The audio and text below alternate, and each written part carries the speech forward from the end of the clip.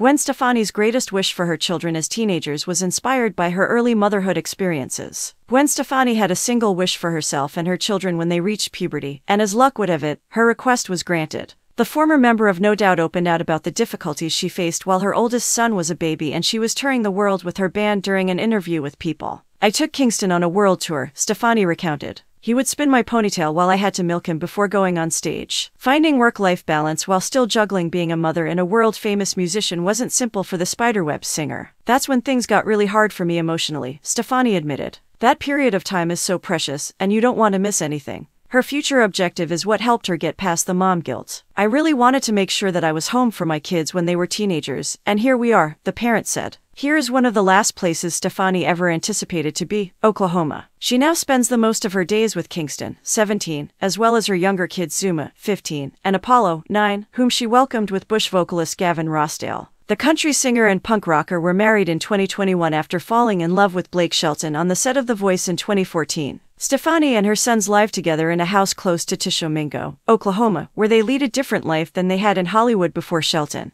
The rich girl singer jokingly remarked, "I'm not really a dirt person, a bug person, and I don't enjoy that much humidity. But in Oklahoma, the scenery is breathtaking, and you get the impression that you're entering a vortex," she said. Nature and God are both present there. For his part, Shelton feels privileged to be Stefani's son's stepfather. The performer of Sure Be Cool If You Did actually made the decision to leave The Voice after 23 seasons to invest in their family. In December 2022, he said to People, "You won't know what your regrets will be until you look back one day. If I continue down this path, I feel like my regrets would be that I am losing out on some more significant life experiences, including for the time being, our children." "You can't buy back time," Shelton continued, "but I've accomplished more than I could have ever imagined and made lots of money. I wish to put money into my family right now."